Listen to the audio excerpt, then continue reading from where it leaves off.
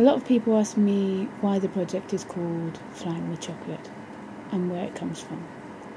And I normally answer with the same story, but not with the same words, as it's quite impossible. But I try to explain it in the same way. Flying with Chocolate alludes to my grandfather, Joe Baldwin, who was a wireless operator in the Second World War. He was part of a squadron of 7 crew members that flew in the Lancaster bombers. And a few years back, we found a story he wrote, 6-page story called Only 1 + 5 to Go.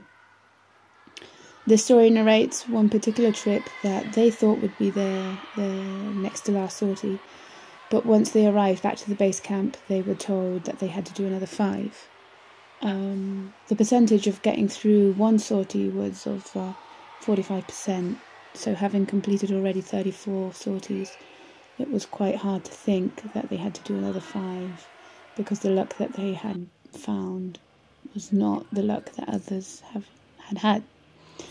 And it was not the type of news you really wanted to hear, when you had one sortie to finish and go home to your family. In the story Only 1 + 5 to Go, he comments on being given a bar of Fry's chocolate before getting on the plane, among other things that they were given.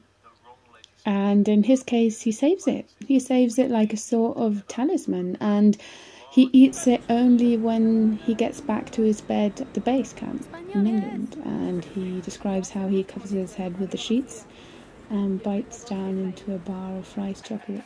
And he must have been, and the feeling that you get is he must have been thinking about going home and doing that the whole 11 hours of that trip. Last Christmas, sitting at a cafe on the outskirts of Hampstead Heath, talking about this simple thing about carrying a bar of chocolate with him all the way to Carlsruhe and back, gave us the idea of flying with chocolate. The same day I was told about Ted, the flight engineer, who was also part of the crew and at the time was 18 years old. And I was just thinking about having something that today is considered so basic as chocolate can be, so close to your heart, and believing in eating it once you get back home, in bed, safe.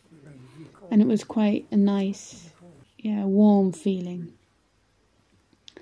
So with a lot of help, the project started to take place, and a trip to see and meet Ted was organised, and in June of 2019 it finally happened.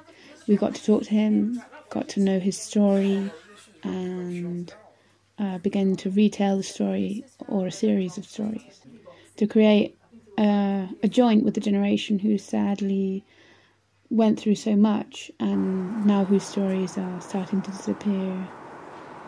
And in the end, it's all about sharing.